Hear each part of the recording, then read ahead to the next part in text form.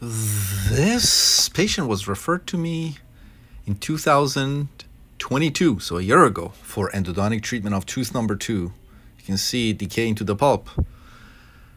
And look at these roots. These were 26 millimeter long roots. Okay, so here's the date. As you can see, a year ago. And this was immediately after we did the root canal. Remove the decay, rebuild the missing wall there, and take a look. As I said, these were 26 millimeter long roots.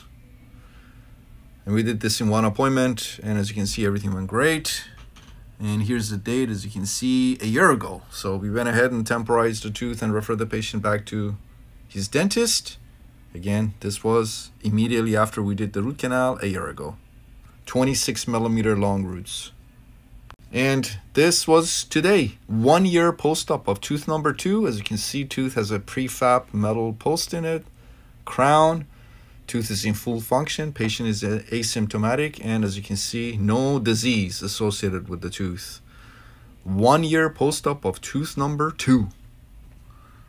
And here is the date. As you can see, this is from today.